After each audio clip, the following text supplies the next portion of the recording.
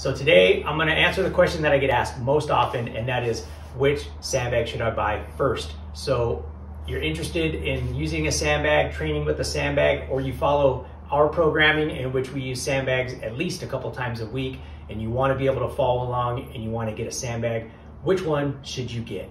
So I have several sandbags here, from small to large. This is a kettlebell sandbag. It's much like a kettlebell. We can load these up from about 25 to 40 pounds and use it like a kettlebell. This is a brute ball. It's just a ball-shaped bag, no handles. We load that up from about 70 to 120 pounds. And then we have smaller bags here. This is loaded up at 35. This is another small one with 40 pounds. And then this one here is a medium bag, and that's from 50 to 75 pounds, I would call medium. And then these are the heavy bags, what I would call heavy, 95 pounds and 120 pounds. So which one should you get first? Easily, I would recommend the medium. So for sure, I recommend getting the medium size bag first. So if you're buying Rogue, this is a medium bag. If it's brute force, this is the athlete sandbag, and you load this up from about 50 to 70 pounds. And why not just buy a big bag? Some people think, oh, I'll just buy a large bag.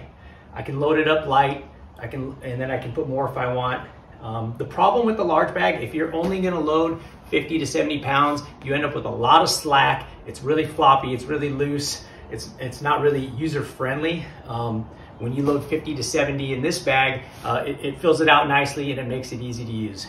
Now, why do I recommend this medium? Because you can perform most of the movements that you're gonna want to do that are unique to sandbag training. A lot of throws, a lot of tosses, pretty much anything you'll do with a barbell, cleans, jerks, snatches, squats. When you get into some of the larger and heavier sandbags, it gets a little difficult to do some of those safely. So those are the reasons that I recommend buying this medium or athlete size sandbag.